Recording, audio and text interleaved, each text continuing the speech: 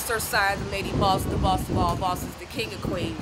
We are tapped in, tuned in. It's ITLTTV TV podcast. We are in my home city, Columbus, Ohio, land of the Buckeyes. Go Bucks. And I got some special, amazing guests appearing on the show tonight. I got King Thunder. We're going to catch up with him. We're going to see what's popping in his lane. You know, he done bought the thunder, the lightning, and the rain. But it's your girl, Cersire TV. We tapped in with Kush Malone tonight. We got Money and Memories Entertainment in this bitch tonight. As I said, we got King Thunder. And we got Slumlords. Holla at your girl. Alright. Blessed to them, it's your gorilla, Cersire.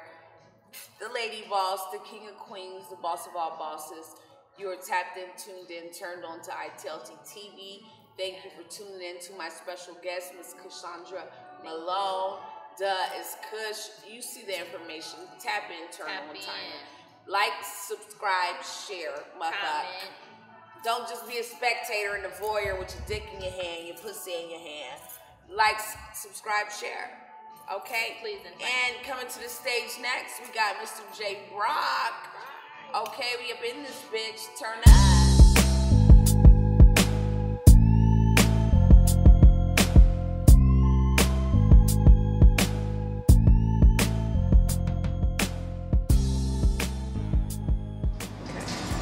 What up, young world? It's your gorilla, Cersire, lady boss, the boss of all bosses, the king of queens. We are here today, and yes, it's God Body. You are tuned in, tapped in, turned on to ITLTTV TV podcast. ITLTTV, ITLTTV, ITLTTV. Yeah, all that. Because I fucked up all that. And I'm back home. I'm on my throne, as you can see, in Columbus, Ohio. Okay. And I'm here with a great friend of mine, a longtime fave, Mr. motherfucking Jaye Brock, Mr. Brock, Mr. Columbus funny man, Mr. They hating but trying to fake and escaping. How are you, my ninja? I am prophylactic. I'm ecstatic to be here. You feel me? Super gay. You know, they don't even know about that. They don't know, but that's some insider shit. Because he's an artist. I met him as an artist years ago, probably like a decade. Still an artist. And he's still an artist. Because creativity is artistry, so you're an artist. .com. So, he was a hip-hop artist when I met him. The way when he went from hip-hop to comedy. And I was shocked, and I said, you know, what made you decide to do comedy? Well, like you said, creativity never dies.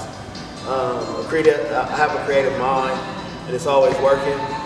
What made me move from, you know what I'm saying, doing hip-hop to comedy, one, hip-hop expensive as fuck. Let's start there. Balling backwards. You feel me? Like a bunch of people get paid. The producer gets paid, the engineer gets paid, the marketing gets paid, before the artist ever sees a dime. With comedy, all I need is me and a microphone. All I need is one mic like Nas. Yeah. And then, I mean, honestly, to tell you the truth, like, you spend all that money, and to make money, to actually see a return on your investment, you have to say things and do things that are detrimental to our people. Yeah. And me, morally, I just could not do it anymore. Okay. Like, so, you can make music for yourself. Yeah. And that's positive and shit like that. But you ain't gonna make no money off that shit. That's true. And I resonate with that. And so, he made a lot of dope music for the masses, for himself, for our energy. But what was the deciding factor to make you go comedy? I mean, it's kind of like I always compared it to, like, rap was like that bad chick in high school that you just had to have, and I just kept putting into, and not getting as much out of. And then it was like comedy was like that best friend that was always there for me. You know, I've always been funny. And then, I mean, let's go ahead and talk about it. Live PD. Okay. You know what I'm saying? I ended up on national TV on Live PD. Lightweight went viral. And it was just like, well, hell, if I can make people laugh without even trying. Okay, because y'all motherfuckers that ain't even tuned in, turned on, tapped in. He said Live PD. Live PD, that's Columbus Police Department, right? No, Live PD was a show, it's off the air now. It was a show on A&E. A&E. Where they cable all over the country, and they happen to have a season where they were here in Franklin County, Columbus, Ohio. Yes, like 48 hours. Yeah. Or, because I was watching that shit in Buckeye, Arizona, and I seen this nigga on the show. A lot of people seen it. Tell us about, a lot of people seen it and set this nigga off. Now, imagine me, I'm in Arizona by way of Ohio. I'm with my blunts up, with my motherfucking, it wasn't even Duce back then. And I see this nigga on TV, not internet, but he's on TV, my nigga. Cable television. And he's having a domestic dispute with a buckethead bitch. Tell us about the dispute. Okay, give me pick my seat. I'm sorry, not buckethead bitch. Let me not. I support the queens, but the way it was presented on television. Yeah. Actually, they didn't present her at all. They they immediately put the cameras on me as soon as they seen me. Yeah. You know, a situation happened. You know, things happen in relationships. I got a smart mouth. You know, things got a little bit physical, not on my end. So this ain't my first rodeo. So I called for a courtesy transport because I was inebriated under the, you know, under the influence of alcohol, just alcohol, and some alcohol, just alcohol, and some alcohol, just alcohol, and out of control. I called me a courtesy transport. Get the heck up out of there before I had to put her stupid ass through a wall. And then I'm all kind of bitch ass niggas for putting my hands on a woman and shit. And I didn't even, you know what I'm saying? I wasn't even the aggressor. He's a dad, he's a single parent. Yes, I am. And guys, respect the single black fathers and the single black mothers. And so he made the right decision on national TV. But media is the most effective thing. I did not initially do that to be on national television. Right. I just wanted to get out of Dodge. And then next thing I know was TV cameras in my face.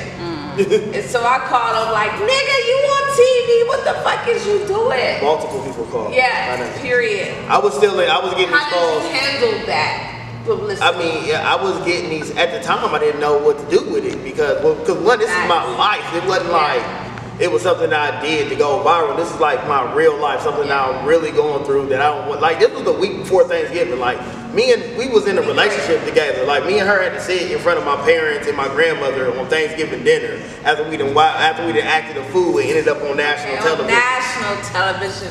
OHIO. Yeah, put it down for the map. So, you know what I'm saying? It was so big, you know what I'm saying? It went so viral. And people were cracking up at it, and it was just like, yo, that was just me just talking, just being in the moment, and just being shocked at it. And y'all, the link, you see the link scrolling to this right now.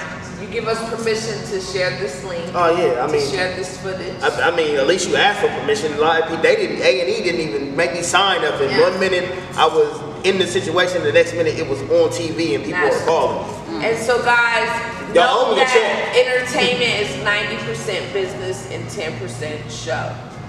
Okay? And stay on top of your business. He stayed on top of his business for years as an artist, as an entrepreneur, as a truck driver, as a comedian. You know, and in artistry, you transition. You become that butterfly. You migrate. And you need to learn that in hip-hop. Hip-hop, we are a culture. I support this man's talent, his effort, his ventures, because I've seen him grow. And I'm all about growth and development. And one thing that I want to touch on, because you know, ITLTTV interview, we are about real life, real moments in this lifetime. He is a single father. Tell us how single parenting affects your entertainment life. The way, I mean, it's just, I mean, I have to make concessions. Like, I can't do as much as I want to do, but I do what I need to do. Luckily, like, I'm not in a situation where I have a small child. My son just turned 12. You know, even though it's me and him, I have a strong support system with my family. Like, they're supportive of what I'm doing. Support. Yeah, so they help me out, you know what I'm saying? Like, comment, subscribe. Yeah, when I have to, you know, take trips out of town for bookings that I get, like, they step up, help out. I'm sorry, speaking of out of town, are your family stepping up and helping out for this next show? Yes, Saturday when I go to Chicago, yes. Where are you going? I'll be at the SLR bar in Harvey, Illinois. It's basically on the south side of Chicago. Saturday, what is that, the 14th of August? I don't know. Yeah, it is the 14th. What's the day? Yeah, it's Friday the 13th. It's Friday the 13th. What's the day? I wasn't going to say it. Yeah, it's Saturday the 14th. So, right.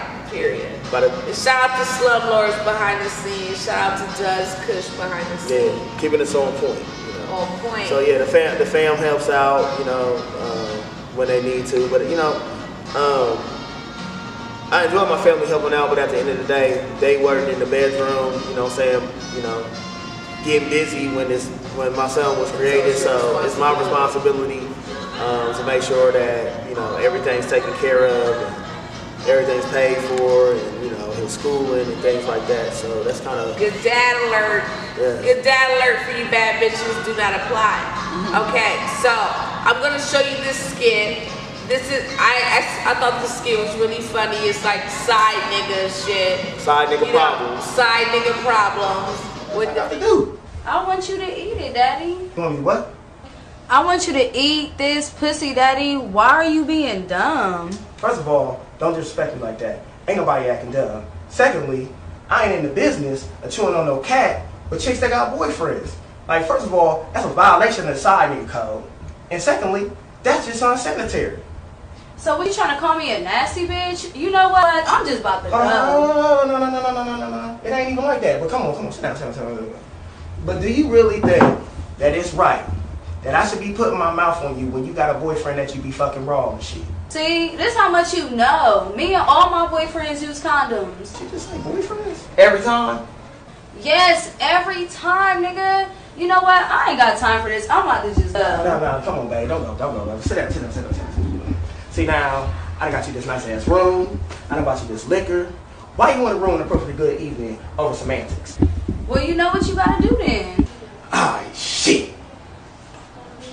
Take your pictures off. A few moments later. Oh, okay.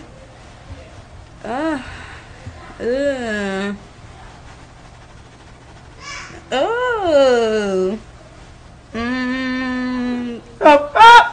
What's wrong? Why you stop?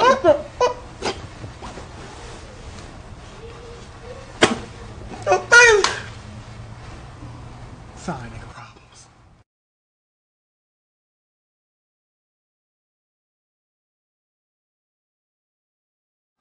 that skit was funny as fuck. Yes. So That's actually the first skit I ever shot. that's your first. Okay, Yes. round of applause. That's his first skit. You know I love cherry popping. Yeah. That was funny as fuck. What made you? What inspired that skit? A whole life of debauchery. That's He said whole life of debauchery. debauchery. I mean, I lost my virginity. I lost my virginity to somebody else's girlfriend. I did Okay, not choose this damn. side nigga life. The side nigga life chose me. It's side niggas winning. Yeah. It's side niggas winning. Cause my homeboy Stick High got a song called Side Niggas Is Winning. Side niggas is winning. It's not. No, side niggas are not winning.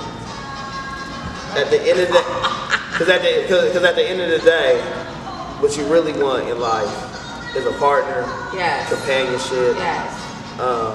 iron sharpens iron. Yeah. Somebody to make you better while you make them better. Like, I mean, the side nigga life is fun, but I won't mess around and be that old nigga in the club talking about hey, with a whole bunch of side keys, nigga turning with a whole bunch of keys, like I already know I'm a sugar daddy in training, okay? No.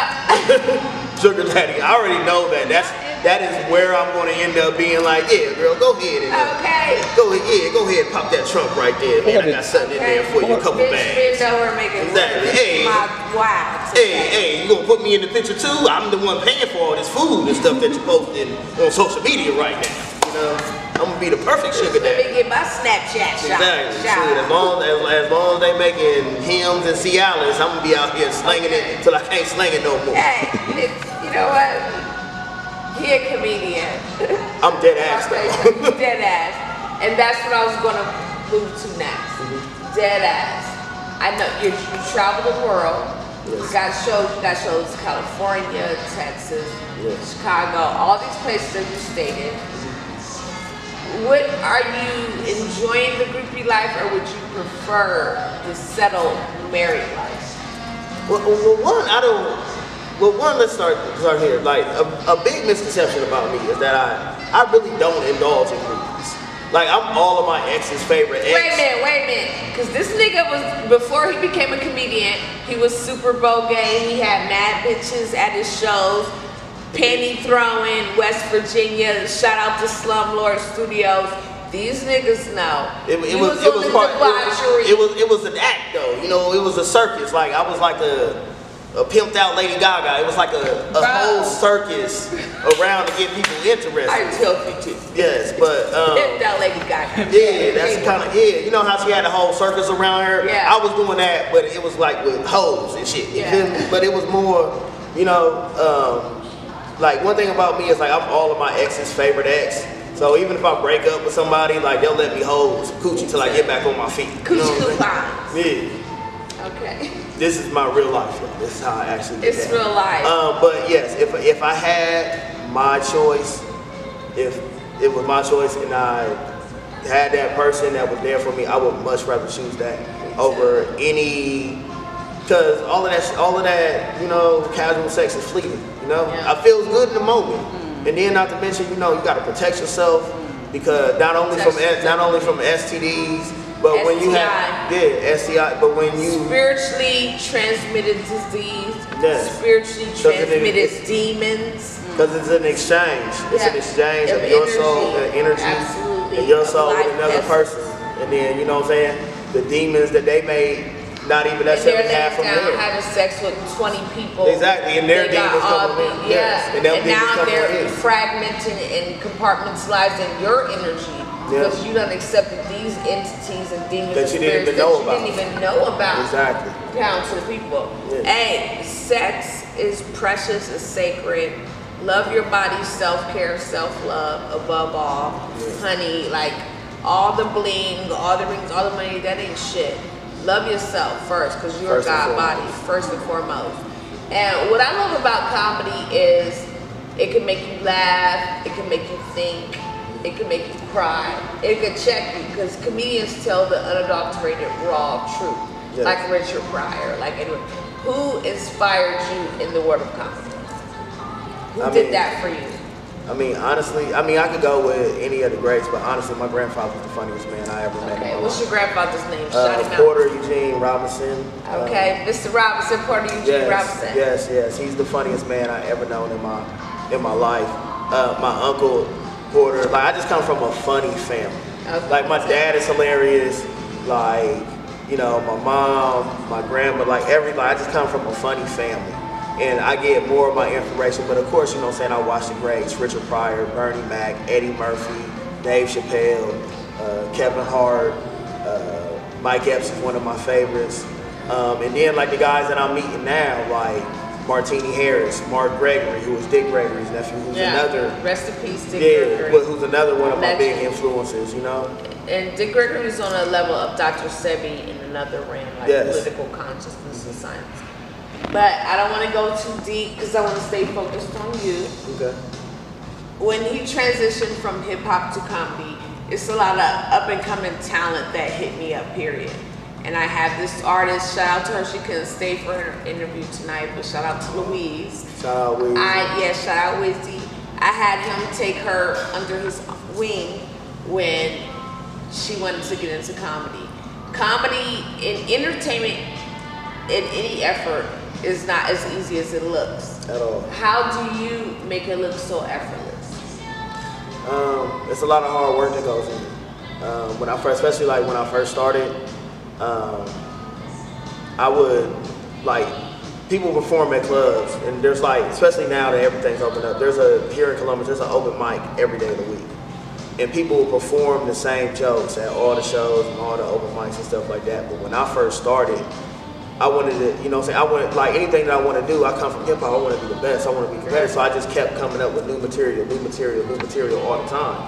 Which led to me filming, having an hour worth of like funny material that I then turned into the comedy special that I shot Memorial Day weekend at Shout out Scully's. to Columbus, Ohio, shooting comedy specials weekend Memorial at Scully's, big. Sold out. And sold it out. Yep, and then I had a couple people open up for me, didn't make them sell any tickets. I sold every single ticket. Awesome. Yes. There's more to being a promoter than just being able to Don't be a janky promoter. promoter. Yeah, there's more to being a promoter Master than P taught you how. getting a building and getting a flyer made. There's more to being a promoter than that. So I promoted myself, you know what I'm saying? It's the first. So I just want to speak on me knowing him from the backside. When he was in hip hop, as his transition into a hip hop entrepreneur, into a comedian entrepreneur, a comedic entrepreneur. When I hear you're putting in the work, I see you putting in the work. I see the groupies, I see the life struggle, I see the hard work, I see the single parentness. Where do you go to find peace in the nucleus with dealing with all of that? It's that stage. The stage. No matter what's going on, when they call my name and the music goes on, I could be in a total frenzy. But once I hear my name and I get that microphone, let me in my ask you hand, this: when they used to introduce your name before you went out to perform as a hip hop artist, is it the same feel that you get as when they introduce your name when you go out to promote or perform as a comedian? Well, no, because as a comedian, I'm giving you my raw, unadulterated self. I'm being transparent. I'm being vulnerable. Okay. I'm telling you exactly how I feel, what I feel, things that I go through. You know what I'm saying? I'm actually being me. Like, before I even get to the rap show, I didn't smoke some lunch, drank some Henny. You know what I'm saying? I got my shades on. I'm in my persona. Yeah. You know, which my persona was an extension of myself. But comedy is me. Yeah. In everything that I go through, all my scars, all my failures, all my triumphs, everything. And like it's my therapy. It's his therapy. And I commend you. I hats off, round of applause. What I want to say is, you've been in hip hop. We know entertainment industry. It's all under the same umbrella. Yes. But in this entertainment industry, you know, hip hop gives you haters. Have you found haters in the comedy industry since you've become a comedian? You know, if you ain't got no haters, you ain't popping. If you ain't got no haters, you ain't popping. I mean, you're gonna have, in anything that you do where, you know what I'm saying, money's involved, people's livelihoods involved, people's dreams are involved. If they see you doing something and you're doing it faster and better than they're doing it, and they're not quite doing it at the level, of course, you know what I'm saying, jealousy seeps in. And it's in anything. You have jealousy at your job. You know what I'm saying? At your 9 to 5. At any job, at any place where two human beings are congregating. Yeah. You know? So yeah, of course you have it in comedy. Me, I just put my blinders on and just mind my business, because I'm willing to work with anybody. I'm cordial with anybody. But at the end of the day, comedy is solo sport. When you get up there and you're telling them jokes, you up there by yourself, and the only battle you have is between you and the crowd. You're your only competition. Yeah. You and what you present and represent. Yeah. So I'm going to conclude with this, Mr. Jay Brock, Mr. Funny Man, one of my favorite artists. Because artists, we can do many things: act, sing, write, comedy, improv, whatever, because God's given us a gift. And your gift shines, your light shines in your entertainment life, in your regular life, and what you pursue. What can we look forward to? ITLTTV listeners, subscribers, naysayers, glancers, what can they look forward to from you? Well, one, the I Can't Make This Shit Up comedy special, the first project put out by my company, Rock Solid Productions. Rock Solid. You know, everything's official. That's the first thing. They can be looking for that in the fall of 2021. We're rolling into the final. That's coming up. Yeah. So it's happening. Yeah, we're rolling into like the final, editing processes and things like that. Bunch of content. Content is everything. Yeah, skits. Check out his Instagram right now, guys. You're gonna see these skits where he got with side nigga problems. Like, I almost pissed on myself when I seen it. I called this nigga up like, we gotta do the interview. Yes. What the fuck is you on, nigga? You elevated next level shit. Yeah. I'm so proud of you. More skits across all social media platforms: Instagram, TikTok, Facebook, Snapchat. We got a podcast coming up. Yeah, we got a podcast coming up. Let me ask you this. You got all these irons in the fire. You're making all these moves, and we know in the game it's military silence to execute. What we're just gonna go 3 years from now. 3 years from now, where's Jay Brock? 3 years from now, Jay Brock's on tour in the industry, moving around the media, influencer. Gonna have a trucking business and a restaurant, just an overall just entrepreneur like. All over my body, you want somebody, your body deep inside me. Fulfill me, body, thrill me, you lift me, body, give me, you take me, push me, pull me, you send me. Got body, he body, my body, so deep inside my body. Feel like his body, controlling my body. So good, so good, so big. Boss, I say yes, sir. When he say he won't, my body still on his body. All over water, I like to swim. I'ma make some waves for him. I'ma spend a day on him. Drive the boat and smoke with him. He gon' hit it like a lick, like the sinner that he